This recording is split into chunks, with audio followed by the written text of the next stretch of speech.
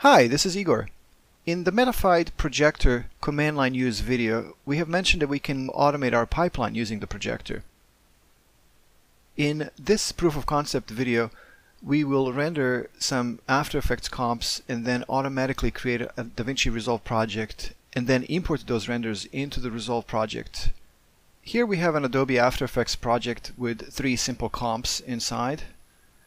Comp number 1, number 2, and number 3.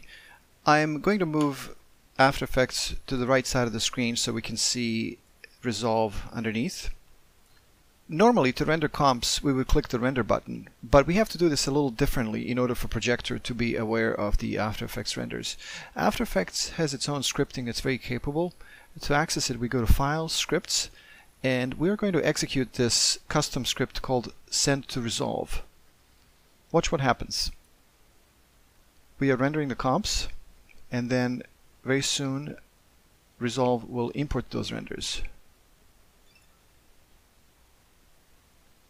We have just created a project called From After Effects. In this project there's one bin called AE Render Bin, and in it we have 3 clips that we have seen as comps in After Effects. Let's break this down to see how it works. Remember that Send to Resolve script?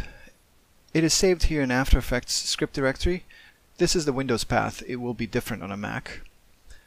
In this script, we kick off the After Effects render, and when the render is completed, we call Meta Fide Projector in this line where the send variable contains the Windows command required to start off the projector, create a project called From After Effects at 23976 frame rate, 1920 by 1080 size, and use this Resolve project template.